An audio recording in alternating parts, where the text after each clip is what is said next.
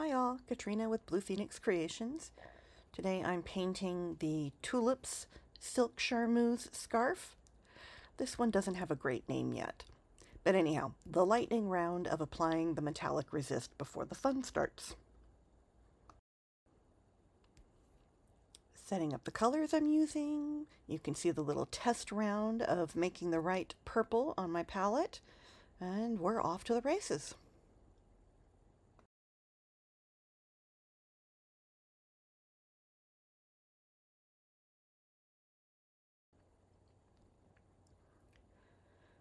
Starting with a beautiful sapphire blue, I am being very careful to stay far enough away from the line that I'm not flooding so that it doesn't bleed everywhere. It's a delicate dance between getting the color all the way to the line but not letting it go past the line. And honestly, I don't know why I'm being so careful here, because with this scarf, we're going to go for a big halo and let it bleed way, way out. But I guess old habits die hard, and I'm going to be careful for the moment.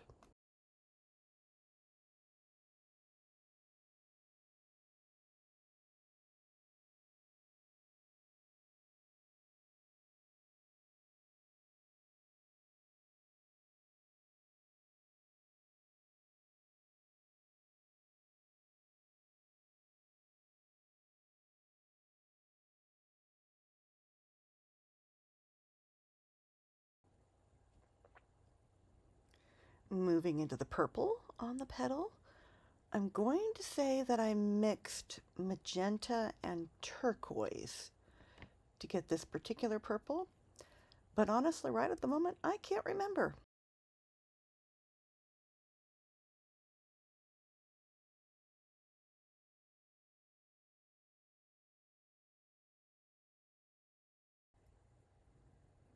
I built my stretchers and stand out of PVC pipe, but I wasn't able to glue them together because I need to be able to break everything down and get it out of the way.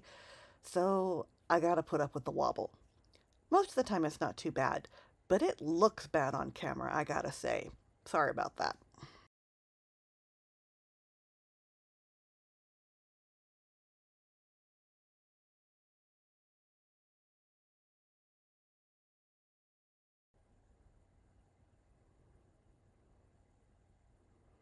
Now some water to help those colors blend together so they don't stay looking like, well, stripes.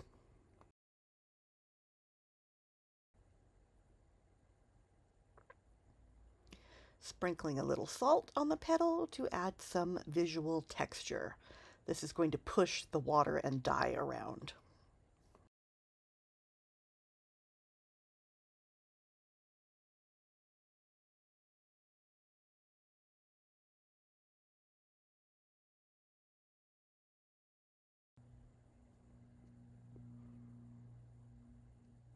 Add my dye, paint with water, sprinkle some salt, rinse and repeat.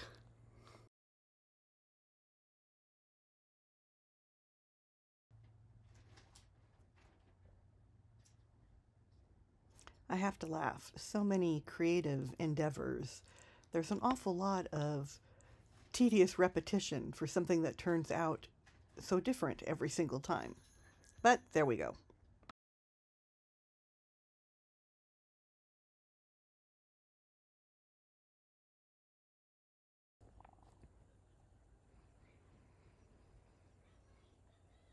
Once again, sped up by about 1,000 and a little bit, I think. This flower took 45 minutes, give or take. It's a long time to just sit and watch in real time.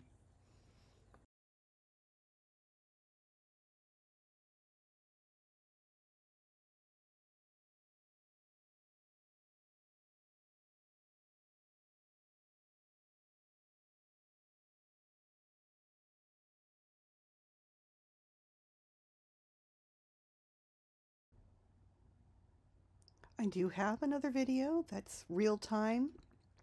It's about an hour of painting some wings.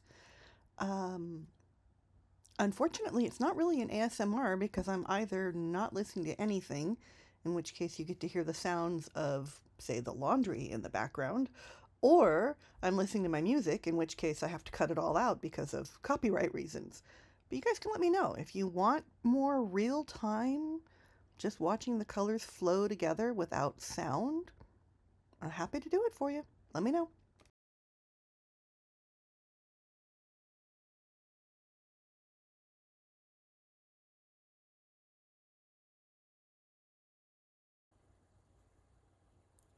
We've reached the point that will make some heads explode. I am adding dye outside the lines of the flower. I know, right?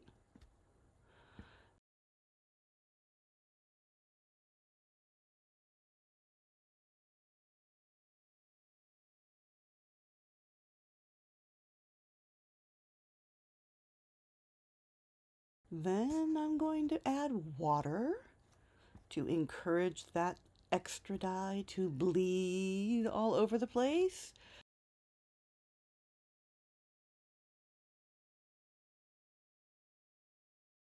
And then I'm going to come back with a little brush and scrub and really make it bleed outside the lines. Yeah.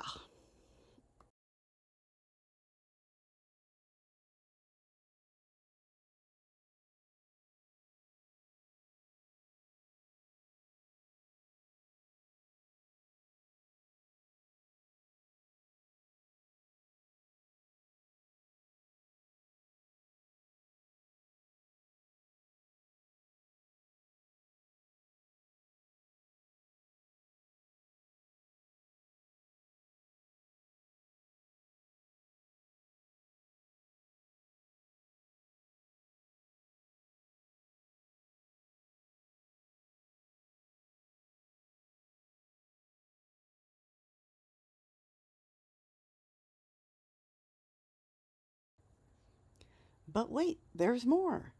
Now an eyedropper full of water.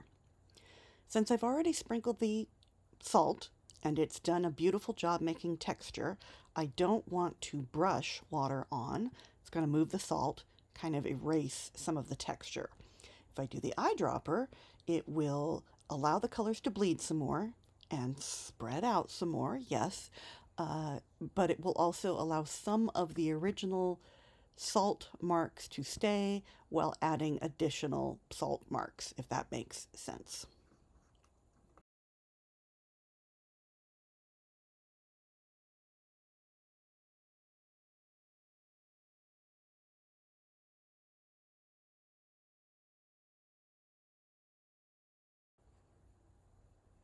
Second verse, same as the first. I flip the scarf around, time to do the tulips on the other end.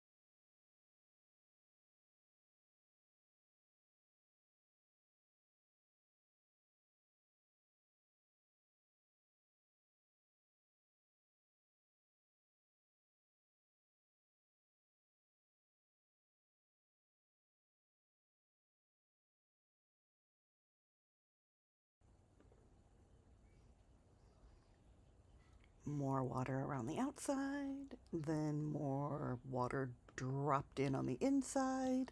Bleed, baby, bleed.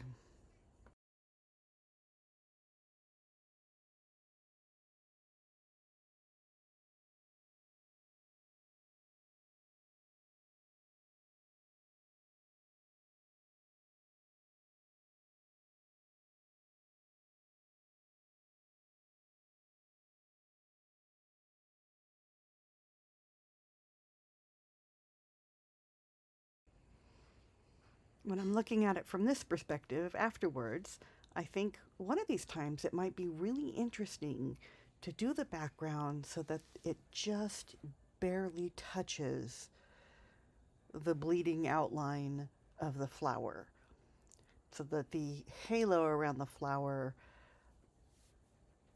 is, I don't know, more a part of the flower rather than kind of a secondary halo tied in with the background. You'll see what I did at the end with it, and then you can tell me if you think I should have done it the other way.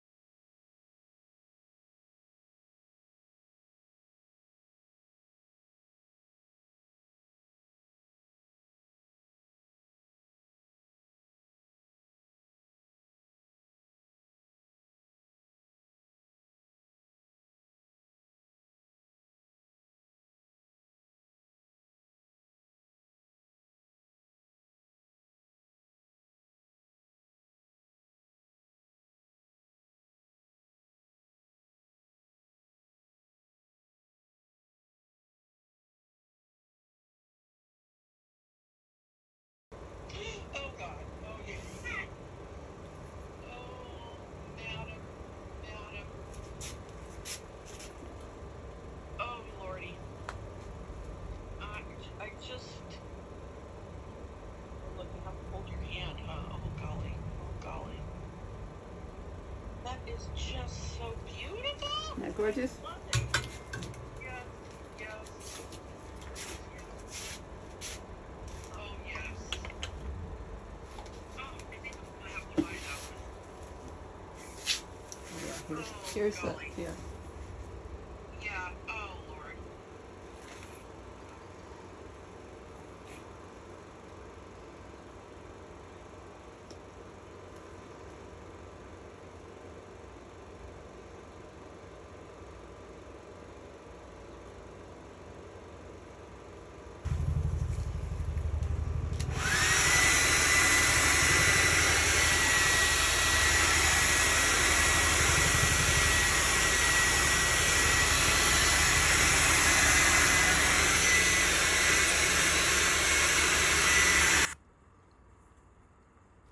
You can see here how the halo effect has bled out from the flowers and is still there behind the charcoal background.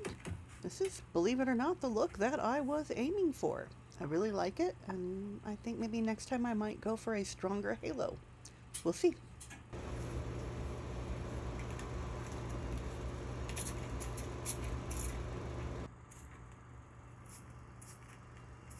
Using the spray bottle, spritzing drops onto the entire scarf. This is adding more visual texture.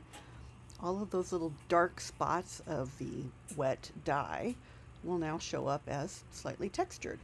And it's going to do that on the leaves and on the flowers because I'm good with it doing it over the entire piece.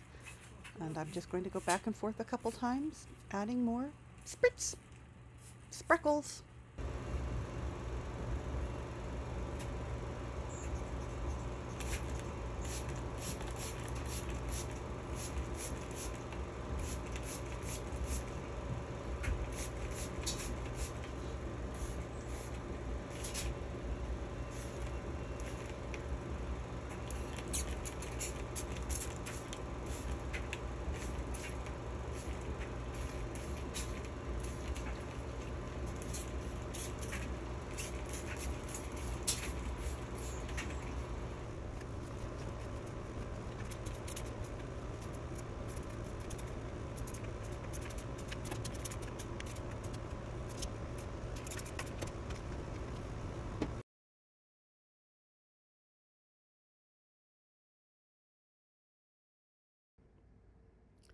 A quick video of the booth before we finished setting up. Thanks for Mom. And I think that is the only picture I have of the scarf when it's finished. But there we go. Lovely. And gone.